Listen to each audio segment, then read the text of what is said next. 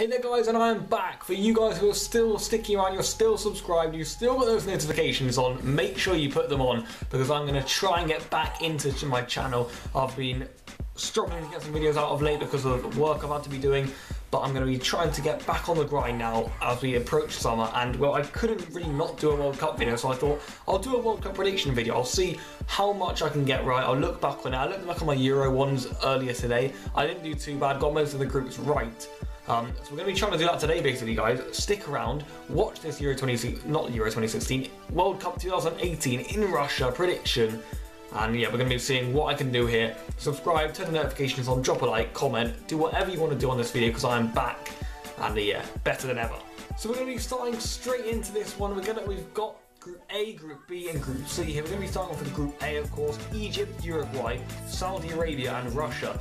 Now, for me, there's only one really real winner here of the group, and that is Uruguay. So I'm going to go ahead and put them first spot. I think with Suarez and Cavani, they've got actually a nice, good goal-scoring threat up there. But they've also ended up developing a nice balance at the back. They've got the likes of Muslera in goal. They've got Godin, one of the best defenders in the world, in my opinion, at Atletico Madrid. They've got Jimenez partnering in. Also, Atletico Madrid, I believe, the best defensive team in the world. So they've got a nice balance there. Good attack, good defence. I think that'll carry them through the group quite comfortably. And in second place, I'm going to go for the host, Russia. I know a lot of people I've been writing them off, but I think Russia are a solid side. In their qualifying, in their friendlies coming up, they drew to Spain 3-0 recently. They scored some cracking goals, and they look up for it. I think in their home nation as well, they're going to put up a show for their fans, that's for sure, and I just can't see them going out on the group stage, which does unfortunately need Egypt coming third in the group. I think without Mohamed Salah for their first game, that could be a big issue for them. So yeah, if I think Egypt without Salah are literally, they're just not much of a team. I mean, everyone is hoping they can do well simply because of Salah, but personally, I don't think they're going to really be doing that much. And yeah, now we're going to be moving straight on to Group B. Spain, Morocco, Portugal, and Iran. An interesting group. I think Morocco and Iran could cause a few upsets here. We're going to be diving straight into it. I'm a Spain supporter. I'm going to put it out there, and I think Spain are going to top this group. I think we've looked good in qualifying. We've got a nice balance between experienced players and nice youthful and skillful players such as Diago, Isco, and also Asensio, players like that, and then there's players like Silva, Ramos, Piqué. So we've got some good players in there. I think it's a real nice balance with likes of De Gea in goal, you know, players that can add around it, Costa, Aspas, Rodrigo. So I think we will come top. And then I think I'll put Portugal second, just because they're European champions. I think they should be able to get through this one. Just about. I think they will just make it out ahead of Morocco and Iran. And I'm going to put Morocco third, just because I think they've got the players to do it. But do not be fooled by thinking that Iran and Morocco are poor nations, because I think they're going to cause big issues here for the likes of Spain and Portugal. I just can't see anyone scoring more than a goal a game against the likes of Iran, who are fantastic defensively. They got 12 consecutive clean sheets during qualifying, so they are not a team to just be brushed aside and disrespected.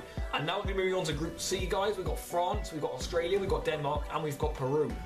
This is one that's easy for me. I've gone for France top. Now the difficult bit for me is between Denmark or Peru. I would probably put Denmark because they're a European team, but I just feel like the teams that aren't European shock the European teams in competitions like this. They just have more energy, more enthusiasm, and I think Peru could do it. They've done really well in qualifying. Remember, they drew to Argentina, they had some good results against the likes of Brazil, Uruguay, who also did really well in qualifying there. Uruguay, Suarez's team, but I can't pick between Denmark and Peru, so I'm going to be going for Peru here. It's a very interesting call. I know a lot of people will be thinking Denmark get through. They may well get through, but I think Peru are also a solid side, and I think they've got a lot of enthusiasm and a lot of desire to win the ball back, fight for their nation. So I'll put them second. I think they can do something in this World Cup. And now, guys, we're going to be moving on to the next three groups. We've got Group D, we've got Group E, and we've got Group F. Group D, we've got Iceland, Argentina, Croatia, and Nigeria. Probably the group I'm most excited to watch. With that and another group later on, with the likes of Poland, Colombia, and also Senegal in there. Those are the two groups I'm most excited to watch. I just want to see how they pan out, because quite frankly, I'm not sure if I can pick them myself. For Group D though, I am going to put Argentina top. I know it's controversial. I don't think they're that good of a side at all, Argentina, but I think the Messi is going to really show up for this one, and I think they are really out there to prove a point that they can do something. So I think they're going to come top. In second place, I'm also going to go for Croatia there. In third place, I'm going to put Nigeria, and in fourth place, Iceland. We'll start at the bottom here with Iceland. I know everyone thinks that they maybe can go on another fairy tale run like they did in the Euro 2016, but I just don't think they can. I know they are solid qualifying, but I don't think they will. Nigeria are a very energetic side. I think they've got a lot of enthusiasm there, but I'm not sure if the talent is really there for Nigeria.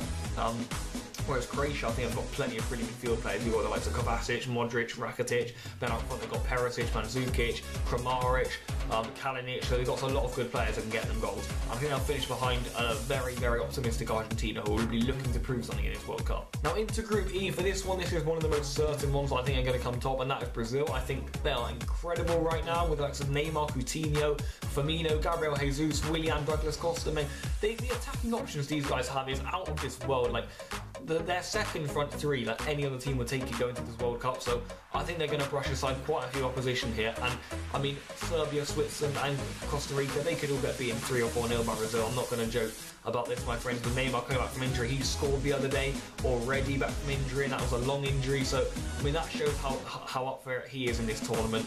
I think he's going to cause a lot of issues, Neymar, I really do.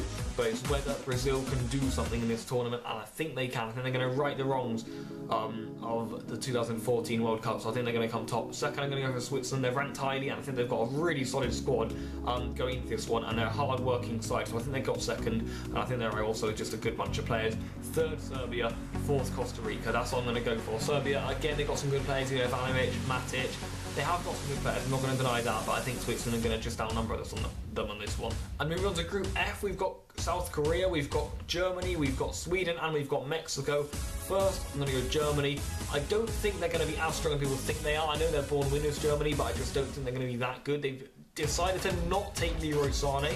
Very, very controversial call, may I just say so myself. I just don't really understand what's happening there. I think they're a side that lacked pace. They needed that pace on the left-hand side. They've not got it. Not complaining as a Spain fan. Germany, one of our main competitors for the World Cup. But you know what? That's just what they've gone for. That is their loss. Then we've got Sweden, Mexico. It's between them, really, and I'm going to go for Mexico for the same reason I went for Peru over Denmark. I just think that these South American teams, or I know they're not obviously from South America, but these other teams that aren't European, they do end up actually getting over the European side. So I don't know what it is. They just have that. The more, I don't know. They just seem to outnumber them every single time I fail when a European side is similarly matched to a side outside of Europe. That when they play, I feel that the non-European side always seems to get the better of them. Although Sweden beat Italy in qualifying, which is a big ask. People are going to back them, but I'm not. I'm going to put them third. I'm going to put Korea fourth. And I think I've got the final two groups of this competition. I feel the Group G is so self-explanatory. They've got the two worst teams in the entire competition, in my opinion. In Panama and Tunisia are in there. Belgium top, England second, Tunisia third, Panama fourth. I just think Panama are going to get beaten every game 5-0 or so. I don't think they've got enough about them to be anywhere near a World Cup. And in terms of Tunisia, let's see what they can do. I'm not really sure. They got a draw against Turkey the other day, which isn't a bad result.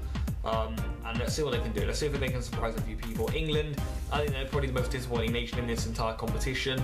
And Belgium, I think that with the likes of Hazard, De Bruyne, they can do something. Again, an underwhelming opposition, an underwhelming side of late in these major competitions, but let's see what Belgium can do in this one. And Group H, this is the other group I was talking about earlier, which I simply cannot choose what's going to happen, but I think I've made my decision, and this is what I'm going to go for. I'm going to go for Colombia, top of the group. I feel that they always perform in the big competition. As I mentioned, the sides like Peru and stuff, Mexico, sides like these, Colombia, another one in there, I think they're going to perform big time in this competition, so I think Colombia are going to come top of that group. Second and third, though, I am going to go for Poland, and I am going to go for Senegal third. That hurts me. I think Senegal can do something seriously impressive in this competition. Just looking at their side, Koulibaly, their midfield is stacked full of absolute workhorses in there. They've got Idrissa Gueye, they've got Kouyaté, they've got Ndiaye from Stoke, who I really rate, by the way. I think he needs to get out of there. He doesn't deserve to be playing in the Championship. And they've also got Mane up front, of course. So they've got plenty of energetic talent in there, but I think Poland are going to get the better of them. I think Poland are a solid side, actually, so I've gone for them second.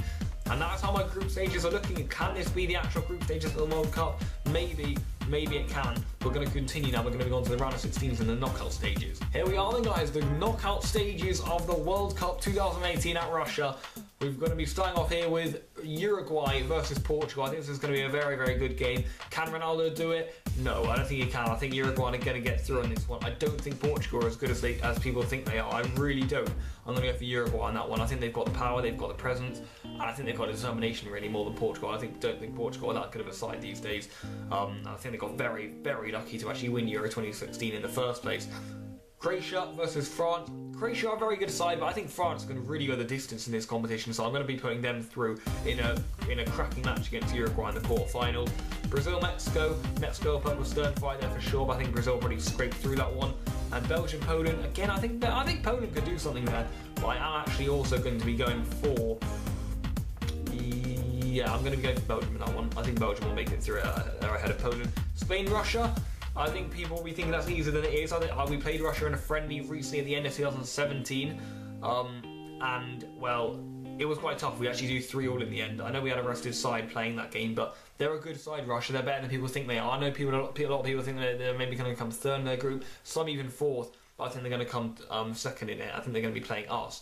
I do think we'll beat them though. I don't think they're that good. And Argentina, Peru, I think that's going to be another really good game. When they play each other actually in qualifying, that's a South American battle that. But I'm actually going to be going for Argentina in that one. I think they're going to get through.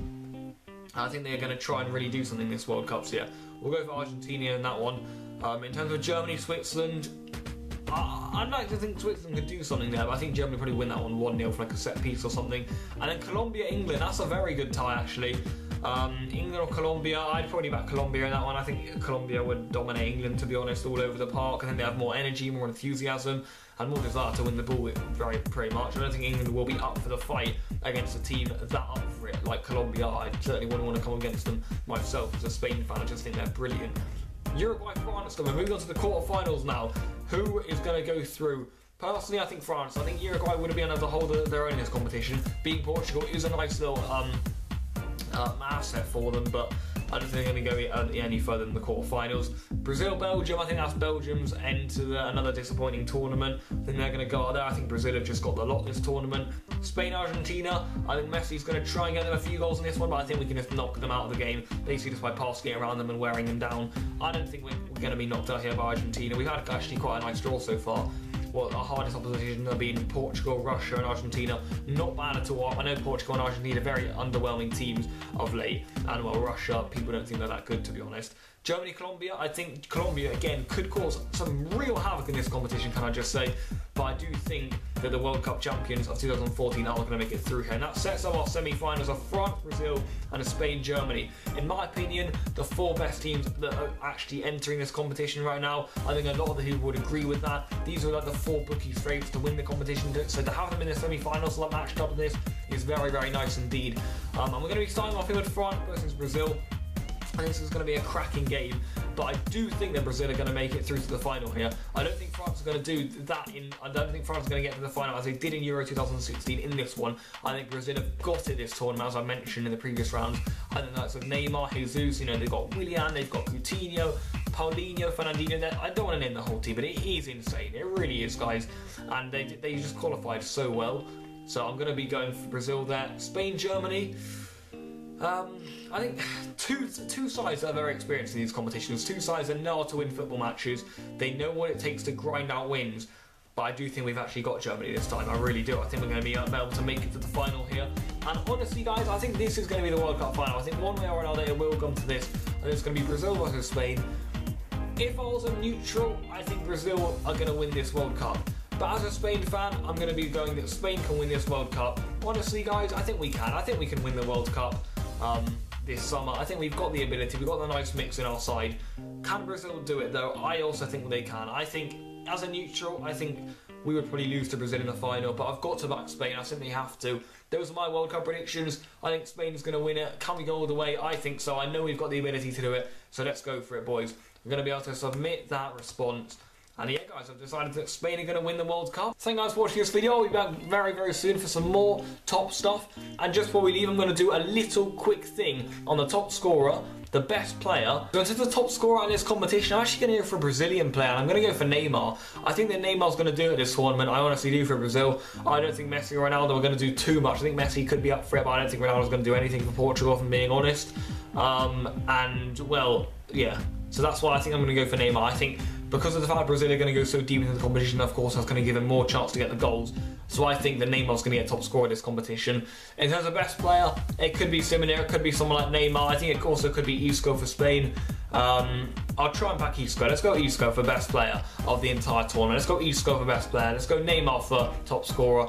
And let's go Spain for the winners of the World Cup. Thank you guys for watching this so much. Smash a like on the video if you have enjoyed it. I'll be back very, very soon for some more content on this channel. We'll be wrapping up my series of FIFA 18 Chelsea Career Mode. I'll also be wrapping up the FIFA 18 journey, and maybe even I'll get some World Cup FIFA 18 videos for you guys, because I have actually been playing that of late, and we'll be trying to get that out for you guys. I'm not sure though.